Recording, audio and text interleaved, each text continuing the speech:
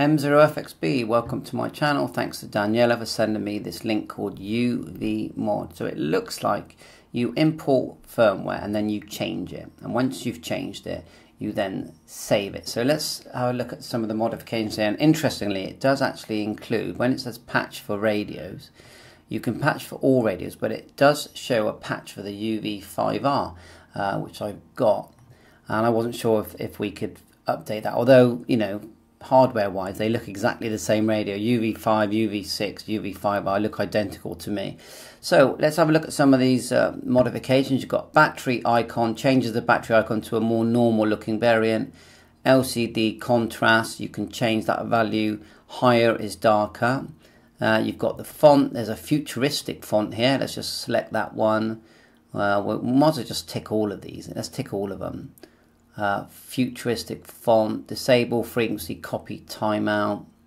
Be nice to have a screen timer. I'm not sure if it does that. Disable TX completely. No, we don't want that. Double backlight duration. Well, that sounds good to me. So it takes it from 5 to 10 seconds. Skip boot screen. I'm fine with that. Menu string changes text in settings. Menu displays JSON contains every string. I'm not sure about what that one is. So increase. Oh, there. See these. I'm not really sure what we do with all that. So I'll leave that for now. Increase mic gain, negative display. All right, let's try that.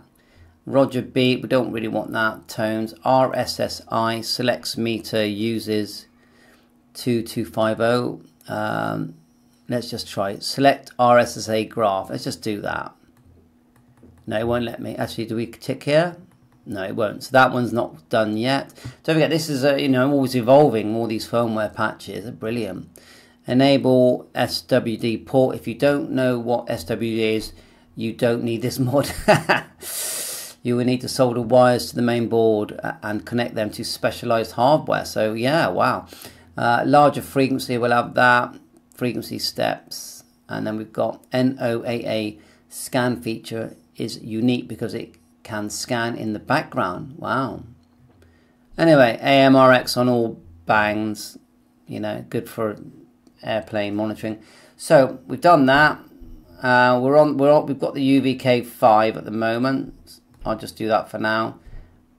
Patch firmware. So I'm guessing that it now patches it. Once it patches it, then you save the firmware, and so it saved it as FW modded bin with a little brackets 1.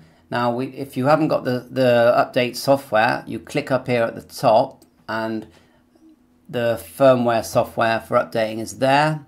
Not sure if I got mine on the device yet, so we just go to downloads, find that. There's the updater, so it's nice, easy. You don't have to find the software if you haven't got it. I'm doing this for the first time, that's why you can tell I'm a bit patchy on this. There is updater. Click yes.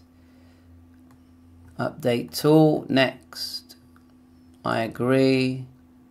Next. Next. Next. Finish. So we should have the updater now with a bit of luck. Click here. See if we can find the updater tool. Just hold there a minute. Okay, we'll put the radio in firmware mode by turning it off, holding down the PTT and turning it on. The torch will light up. Then we'll double click the updater file, which is this one. We need to select the COM port, right click, device manager. It's a UV-5R cable, by the way. Coming up as 11, then we'll go 11 and connect. Then we need to select that firmware that we just made. Hopefully it's in my download folder, which is the mod number 1.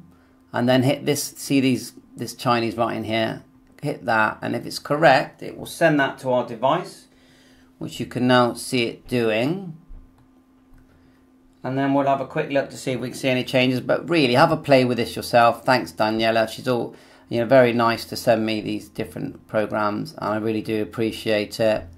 Bit of a learning curve as usual. Look, they've got a USB connection here coming soon. Wonder what that is.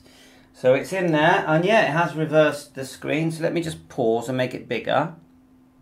So let's have a closer look now. We've got the reverse display. Now if we scroll down my list of changes, I think I chose the battery icon, which is bigger.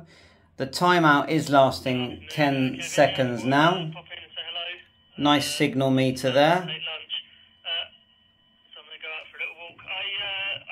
So yeah, I need to look closer, have a little play, but everything seems fine. Thanks for watching my channel. More later. 7.3. M0FXB Quuansheng. This is a UV-K6. Look, we've managed to reverse the screen here and make several more modifications using the